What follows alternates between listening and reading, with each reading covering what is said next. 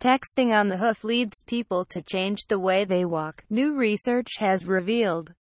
While researchers have previously looked at the impact of phone use while on a level surface, they have now explored how pedestrians cope while using their phone and negotiating that common trip hazard, a step. Injuries from falling over or bumping into things while using a mobile phone are on the rise. In the U.S., at least 1,500 pedestrians were reported to have visited hospital in 2010 alone as a result of such accidents. Part of it evolved from walking down the road in the middle of the day, said co-author of the research Matthew Timmis of Anglia Ruskin University in Chelmsford, Essex.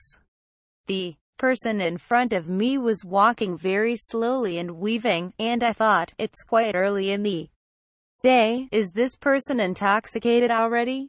When he walked past, Timmis found the person was using their phone. The iPhone is the crack cocaine of technology. Don't celebrate its birthday, Andre. Spicer read more to explore the impact of phone engagement on walking. The team kitted out 21 participants with a head-mounted eye tracker and motion analysis sensors, and asked them to walk 5.6 meters, negotiating an obstacle made of fiberboard and a step made of a box on the way. Participants were asked to go around the course 3 times without a phone, and repeat while writing a text message, reading a text message, or making a call 3 times, making a total of 12 turns each. The results, published in the journal PLOS I by researchers at Anglia Ruskin and the University of Essex, revealed that fiddling with a phone increased how long people took to complete the task, decreased how often people looked at the step, and changed how they walked.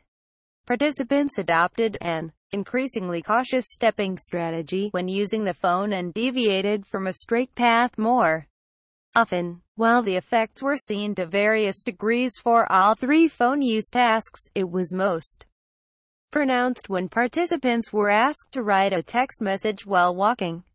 They took 118% longer to complete the course when tapping out a text than when no phone was used. Participants were also found to fixate on the step 60% more and 91% longer, and fixate on the travel path 51% more, when phone-free. Those simply talking with the phone to their ear were also found to show some odd behavior. We expect when we walk in an environment you are going to look on the ground, you are going to look at the obstacle or the hazard that is coming, and look ahead to check you are wandering in the right direction, said Timmis. But when these guys were talking on the phone, they began to look at a bunch of other stuff that didn't matter.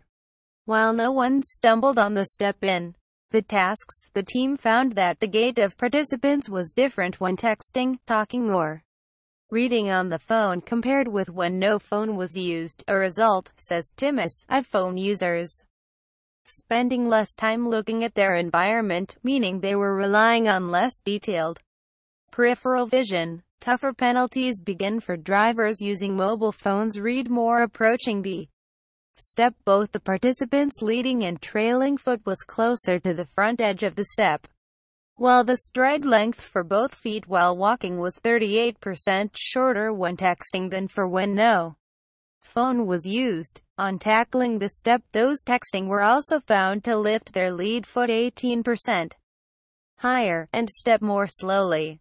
That is very much the hallmark of what we term a safety strategy, said Timmis. The strategy, he added, reduced the cognitive burden on the working memory, freeing up resources for engaging with a phone, with more resources needing for texting than making a call.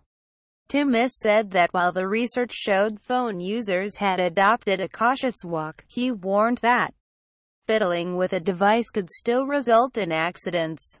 The big risk here is suddenly appearing hazards, like a pedestrian suddenly walking in front of you, he said.